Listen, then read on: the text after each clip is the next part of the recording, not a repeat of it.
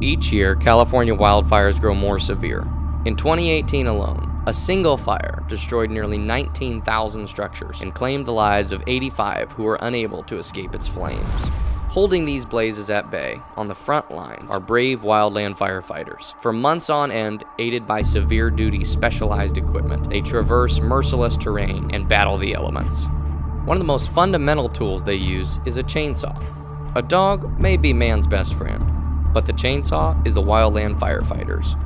However, because of environmental concerns regarding the emissions impact of small engines, these tools may soon be inaccessible to those who need them most. With the new year comes a new law in California banning the sale of small gas-powered engines. You may be forced to give them up soon, California. With the ban on the sale of most gas-powered small engines within California having taken effect on January 1st of this year, the clock is ticking for battery electric technology to produce a chainsaw comparable in performance to currently utilized gas-powered saws. But the electric power tool industry has far to go. Even the best can only put out around 3 kilowatts or 4 horsepower, not nearly enough to quickly cut through a burning redwood. That's where the EcoBlaze chainsaw comes in.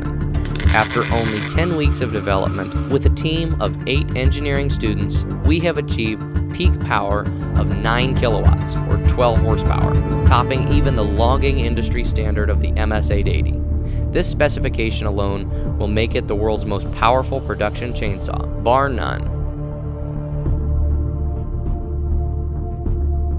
We designed the EcoBlaze to run on standard Milwaukee M18 batteries to increase the immediate impact and accessibility of our solution. We maintained full bar, chain, and sprocket mounting compatibility with the industry standard steel equipment to ensure that the users in the field will remain familiar with the interface and maintenance characteristics. One problem became apparent. As the power level increased, so did the heft of the saw.